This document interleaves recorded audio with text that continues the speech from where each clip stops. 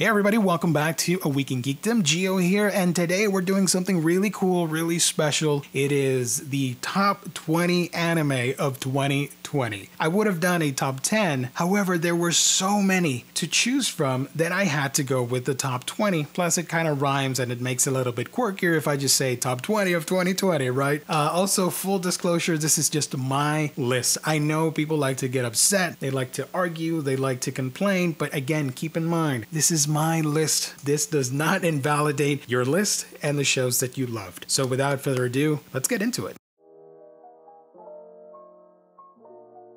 In this world, fabled creatures rule the land, and humans are being persecuted. Somali is a young girl that escapes a doomed caravan and is rescued by a lone golem, the protector of the forest. Together, this unlikely pair will unite and form a bond deeper than any friendship as they look for other remaining humans before the golem's life runs out.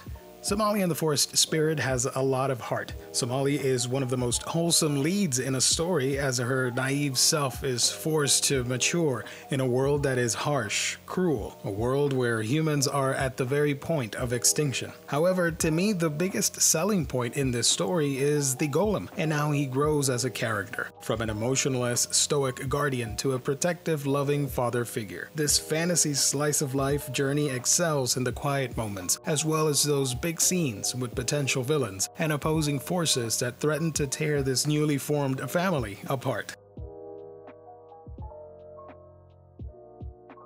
The hit rom-com manga by Aka Akasaka received a second anime season in 2020, this time around filled with even more laughs and heartwarming moments. We follow the adventures of Shuchin Academy's Student Council's president Miyuki Shirogane and vice president Kaguya Shinomiya's will they or won't they cat and mouse hijinks with more outrageous scenarios. The series improves on what was done in the first season with better comedic timing and wonderful performances by the voice cast.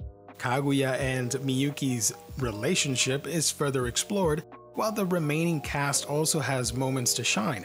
Arcs devoted to characters like Yu Ishigami and Miko Ino highlight the stronger points of the manga and reinforces that, aside from the budding romance and wholesome relationships, everything truly is fair in love and war. Based on the manga by Kei Tome, Sing Yesterday For Me is a coming-of-age story following the lives of several characters and their intersecting stories. Rikuo Uozumi is a young boy without much ambition or goals in his life. For him, the best days were already past him. That is, until he is reunited with his former girlfriend and classmate, as well as a developing friendship with an unusual girl and her pet raven. Sing Yesterday For Me is one of the rare exceptions where the subject matter isn't really targeted at a younger crowd. In this, we have characters that very much resemble ourselves. The drama, for the most part, is real. Their worries and doubts are relatable, and when things happen to these people, we feel it as well. Some might argue with the later portion of the story, but for me, this series proved that you could tell a compelling story without having rom-com hijinks or random isekai trucks to move the story along. Boasted by gorgeous character models and truly breathtaking background art, Sing Yesterday For Me is one of the nicest looking modern anime that I've had the pleasure of watching. A shoujo manga classic. Fruits Basket surprised the world with its rebooted anime adaptation in 2019 with a closer narrative to the source material and an updated modern art style. In 2020, we received the second series to this reboot, and this time around the story was more intense, adapting manga chapters previously not seen by anime-only fans and going deeper into the lore and mysteries of the Soba family's curse. You will laugh, you will cry, you will appreciate the story's effort to remind us how important it is to be cared and loved for, be it a family member, a loved one, or just a friend. Toru's journey is filled with joyous and tragic occasions, but it is her wonderful spirit and willingness to help others that keeps this story afloat. Season 2 further drove home that point by our main character wanting to learn of the hardships and pain faced by the members of the Soma family, as well as helping them heal their emotional wounds.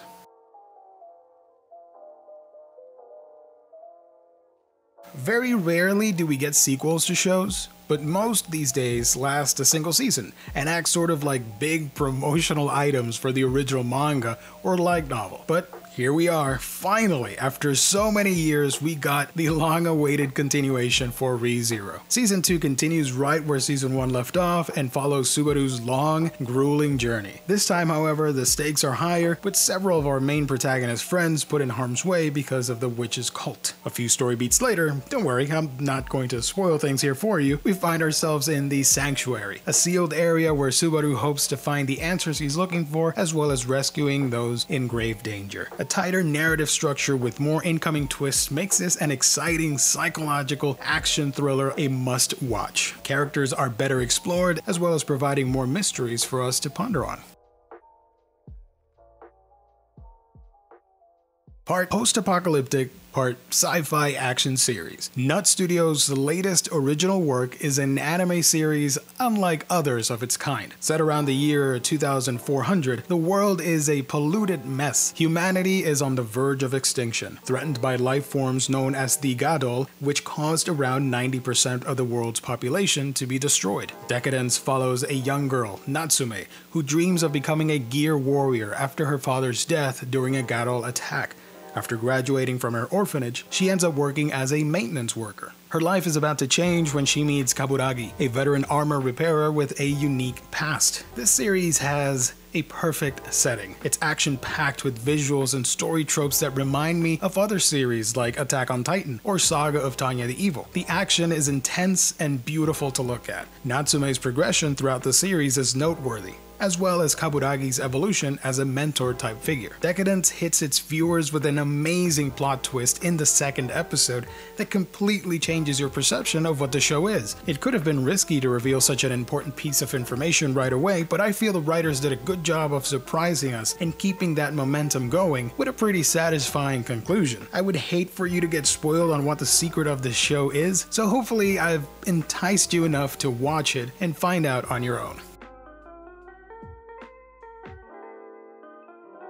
Masakazu Hashimoto's original anime about racing in an alternate late 1800s Japan and America delivers a lot of high-octane action, but it is the care that went into crafting an international and diverse cast of characters that truly deserves praise. PA Works' latest is a thrilling racing series with a lot of heart. In it, we follow Appare Sorano, a young genius who doesn't care much for social norms or following in his family's footsteps. He dreams of inventing new technology and learning as much as he can about science. After a series of comical hijinks, he finds himself stuck in Los Angeles alongside his bodyguard turned friend Kosame, as they are trying to find ends meet in a foreign land. They decide to enter the Trans-America Wild Race in a steam-powered vehicle against a varied cast of characters that hail from Europe, China, North America, and much more. The racing sequences are fun and action-packed, reminding me of a steampunk wacky races. However, unlike the Hanna-Barbera cartoon, the cast of Appare Ranman all have individual goals and reasons for participating/winning the big race. I can't praise these characters enough. While cold and strange at the beginning, the race brings these people together, and a deep, wholesome bond is formed, which I definitely enjoyed watching.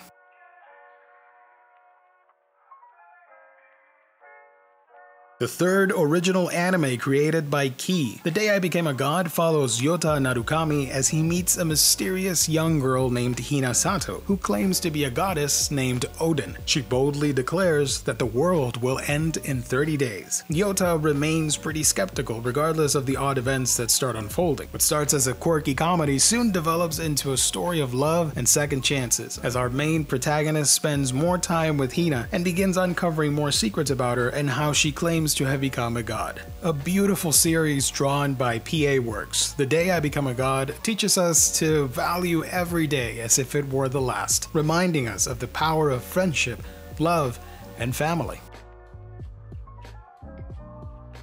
Based on Hiroaki Samura's comedy slice-of-life manga, Wave Listen to Me follows Minare Koda, a floor manager at a small restaurant in Sapporo, getting over the bad breakup of an ex-boyfriend. One fateful night, Minare drunkenly vents her frustrations to an older man sitting next to her at the local bar. Little does she know that the conversation was recorded by that person and aired the next day at the local radio station. Minare violently storms in demanding the recording be taken down, but little does she know that it will open the door doors to an unexpected career as the next radio host sensation. Our main protagonist is the heart and soul of this series, and how she commands the attention when she's vocal about any particular subject. Naturally, an odd premise would attract odd characters. Wave Listen to Me has a fun time balancing real-life relationship issues while showing the audience the inner workings of radio business. Gorgeous art that brings to life Samura's manga, as well as fantastic backgrounds in an unconventional, funny, yet wholesome story. Wit Studios back with an original anime. Edamura Makoto is supposedly Japan's greatest swindler. Together with his partner Kudo, they try to trick a Frenchman in Asakusa, but unexpectedly get tricked instead. The Frenchman whom they tried to swindle turns out to be Laurent Theory, a much higher level confidence man in control of the mafia. Edamura is yet to find out what fate awaits him after having engaged in the Frenchman's dirty jobs. Anything by Wit Studios is worth celebrating, my friends, and Great Pretender is no exception. Fantastic characters with an international gusto and flair that is unrivaled by the rest in the business. Fantastic characters and a really intriguing Art Deco style inspired story with thieves, swindlers, and mafia action. It has a little bit of everything for everybody. I highly recommend The Great Pretender.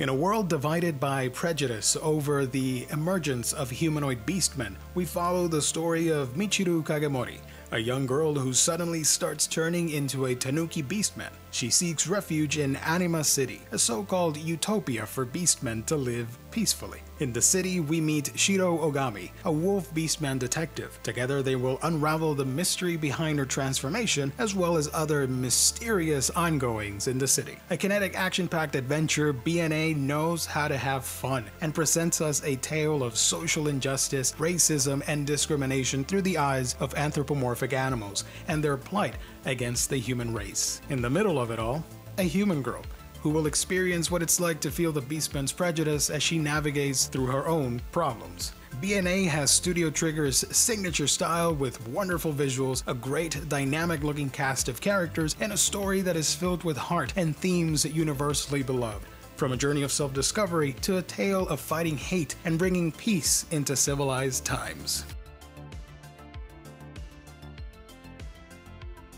Inspired by the novel of the same name, The Millionaire Detective follows Daisuke Kanbei, a detective with an extremely large amount of wealth, as he's assigned to the Modern Crime Prevention Headquarters, a division for officers who have caused problems for the Metropolitan Police Department. In it, he's partnered with Haru Tako, an honest good cop that is not really a fan of Daisuke's extravagant style. They will have to work together to solve mysteries all over Tokyo. Millionaire Detective exudes style. It has a bit of everything, from an intriguing mystery, a wonderful drawn cast of characters by Cloverworks, to well-choreographed action scenes, but most importantly, a fantastic detective story.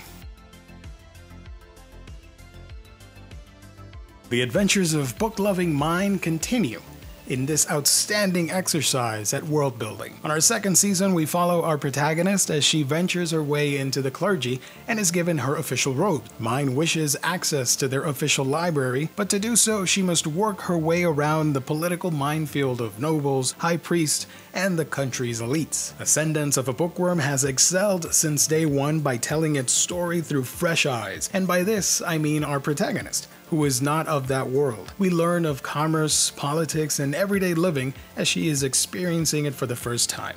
This world that the characters inhabit is very much like our own. Sure, there might be a few magical hints here and there, but it is filled with strife and injustice, but also the promise of a better tomorrow. This was one of my favorite shows of 2019, and it continues that trend with Season 2. More exposition is given to the city and the politics involved with the nobles, as well as its army. Mang's journey is fulfilling as we continually root for her against all odds. What could have been a silly comedy with an odd premise turned out to be a heartfelt, loving story between a father and a daughter. Kakushi Goto is based on the manga of the same name from Koji Kumeta. In this series, we follow Kakushi Goto, an ecchi mangaka who is worried that his young daughter will alienate him if she were to find out what he does for a living, and has vowed to never let this happen. His daughter Hime is a sweet young child who wants nothing more than to live her best life with her dad at her side. The comedy in this series can range from the slapstick variety to the quirky fact that the names of both protagonists spell out the keyword of the show: secret. A visually striking series with a heartfelt message of love and acceptance, Kakushi Goto pulls at your heartstrings while also making you laugh at our main character's ridiculous journey to hide his secret from his daughter.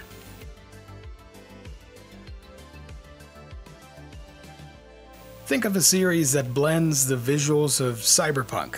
No, not that cyberpunk, but the genre itself with odes to Blade Runner and the fast-paced mayhem of a good Quentin Tarantino movie. Congratulations! You got yourself Akudama Drive. Don't take my word for it. Tomohisa Taguchi directed this original anime for Studio Pierrot and was impressed, alongside Kazutaka Kotoka, by works of Tarantino such as Reservoir Dogs, Pulp Fiction, and The Usual Suspects. So they both set out to craft a story that combined these elements in a cyberpunk aesthetic. Akudama Drive takes place in a dystopian future where Kansai became a vassal state of Kanto. In this world, multiple highly skilled criminals called Akudama have been sent to free a death row prisoner named Cutthroat before he is executed. Once inside the prison, they discover the job is much larger and more dangerous than anticipated. In this mayhem, we find a young girl arrested on a minor charge and accidentally thrown into the mix with the swindler persona. She is forced to participate with the Akudama as they break out the prisoner and work together not only to escape,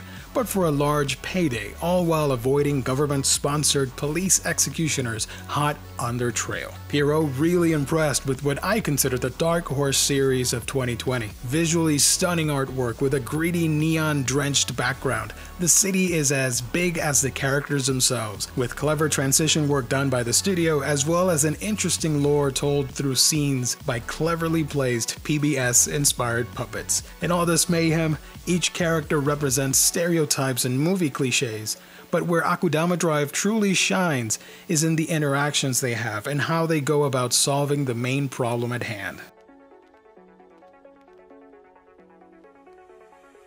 Midori Asakusa is a big nerd with dreams of creating her own anime, but she's afraid to take that leap. Fortunately for her, she meets Tsubame Mizusaki, an up-and-coming socialite/influencer of the same age, who secretly dreams of becoming an animator. Both girls will team up with Midori's friend Sayaka Kanamori as the trio becomes the Eizoken Club, and slowly work towards fulfilling their dreams of creating animation. Catchy opening aside, if you are a fan of animation and have a love for the medium, whether it be Western or in this case anime, this is a must-watch show. Not only are these girls realistically written, the love and care that went into showing the process of creating an animated series or movie is more than evident in this. From explaining how characters integrate in a background, to showing us how motion and sound influence the scenes we are watching. The original mangaka Sumito Owada as well as the production team at Science Saru definitely crafted something special. It's well written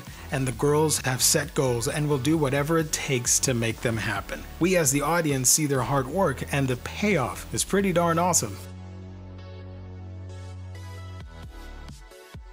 On paper, this series should not work. An amnesiac, reptilian-headed character working together with his friend to recover his memories in a grungy post-apocalyptic looking world filled with ghoulish devils and magicians at every corner tormenting humans. Dorohedoro is the awesome Q Hayashida creation that could, and now Studio MAPPA took it upon themselves to bring this chaotic vision to life in a pretty successful manner. I have to admit, I've never been a fan of CGI in my anime, yet MAPPA finds the right balance of graphics with traditional animation to create a blend all of their own. This is most evident in Dorohedoro. Why Cayman is looking for his original head, and who turned him to the way that he is, to Nikaido's mysterious past and En's devilish love for mushrooms.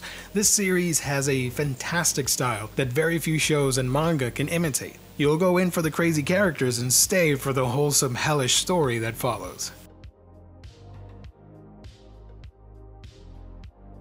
The journey determines your destination. It is important to enjoy said journey and embrace all the rewards and hardships you encounter during the process. That is what we are told. There is something fascinating about the idea of travel and forgetting the things that bound you to a particular place. To take that leap of faith and set out on a journey, meeting all sorts of people and visiting all kinds of places. Such is the case with Elena. Fascinating by the stories of Nike, a witch who traveled around the world, Elena aspires to do the same. In this magical world, there are witches. But unlike the scary-looking kind, here they are wise and quite colorful. Elena is a young girl that is determined to see the world and write out her own adventures. There isn't much to the plot of this show, and yet I couldn't help but be marveled week after week with all the wonderful stories and encounters. How the series shifted from themes and genres telling tales of love, humor, horror, and wonder. The anime adaptation of the light novels is handled by C2C, and man did they deliver. A beautiful rich palette of colors with wonderfully drawn characters and expertly rendered backgrounds. The scenery was alive and well. You felt as if you were part of the journey, tagging along with Elena the Ashen Witch as she traverses the different cities and countrysides, learning about life and its wonderful avenues and characters. One of 2020's most underrated shows, The Gymnastic Samurai breathes wholesomeness in this unique sports-themed slice-of-life story. Created by Shigeru Murakoshi and Hisatoshi Shimizu, Studio MAPPA brought us a semi-realistic take on the world of gymnastics. Placing it in the year 2002, we follow Jotaro Aragaki, a professional gymnast and former Olympian, who despite his famous career never brought home the gold for Team Japan. He suffered a shoulder injury and is past his prime age-wise. His coach suggests he retires as a result. Raising his young daughter Rei, they take a trip to Edo Wonderland. There they encounter a foreigner dressed up as a ninja who decides to follow them home and introduces himself as Leo. If this isn't wacky enough for you, Jotaro has a change of mind during his retirement press conference and announces to the world that he will not retire, continuing his career in gymnastics. All oddities aside, what makes this show so great for me isn't the sport itself, it's the characters, their unique scenarios, and their willingness to keep fighting against the odds. Jotaro is concerned if he's made the right call. His daughter Rei is his moral support after his wife's passing. Leo is hiding a secret past from the main cast, but yet his intentions remain pure. You also have the character of Tetsuo Minamino, who is labeled as the next prodigy. He used to look up to Jotaro, but now considers him a disappointment. Rei Aragaki, Jotaro's daughter, one of the best characters of the year in my honest opinion. Despite being in the 4th grade, she's a mature young lady who manages the Aragaki house while Jotaro is away. Artistically, the human anatomy is always very difficult to portray in animation, and Studio MAPPA did a fantastic job of blending traditional animation with CG to incorporate those difficult maneuvers and techniques that the gymnasts employ. The Gymnastic Samurai relies on the relationships and bonds formed between characters to carry the narrative along in an emotional yet satisfying 11-episode series. Here we are, folks. Number 1. This was my favorite show of 2020. One that personally brought me back to the nostalgia of a younger me watching animation for the first time and truly getting the sense of wonder and excitement and tears of joy.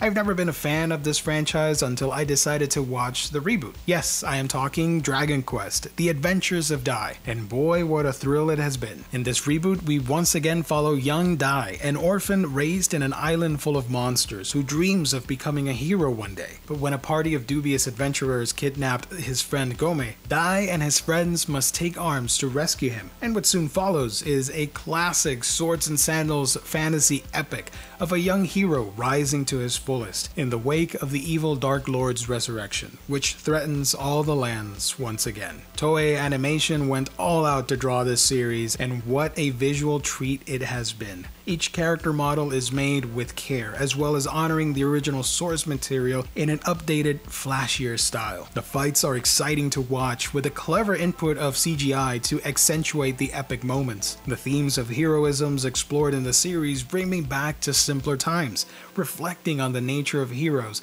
and the potential of greatness that all of us carry. This may not be in your top list, but for me, it made me a fan of the franchise. It also made me care for Dai and his friends as they set out on a journey against all odds. And in a year like 2020, with so many difficult challenges, these sorts of tales reminded me that we too must keep going against all odds. Well, there you have it, folks, my top 20 anime of 2020. I watched over 60 different shows in the year 2020, and honestly, I liked almost every single one. They all brought something unique and different and made me realize how much I love this genre and how much I love watching anime and just animation as a whole, and that you can be so creative by telling all these stories. Whether it's an adaptation or it's an original work, it doesn't really matter. At the end of the day, what matters is that you enjoy it and you live life to the fullest, and you get a kick out of seeing all these heroes and wacky characters doing odd, beautiful, amazing, epic things. So that's my list. Like I mentioned, I'm pretty sure you are disagreeing with the top 20. Leave your comments down below. What were your favorite anime of 2020? Guys, as always, thank you so much. I truly appreciate the support. If you want to see more content like this, be sure to hit the subscribe button, hit the like so YouTube knows that you like this sort of thing and it promotes it to a bigger audience. As always, thank you so much. I will catch you on our next video.